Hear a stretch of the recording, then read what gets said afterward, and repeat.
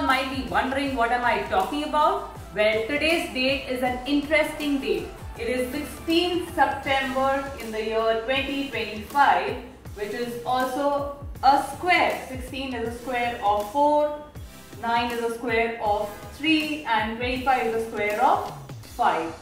Or I can also have the entire year, which is 16 September 2025, wherein 16 again 4 square, 9 is 3 square and 2025 is actually a square of 45. 45 square gives you 2025 and this makes it a perfect square day. So once again wishing you a very perfect square day.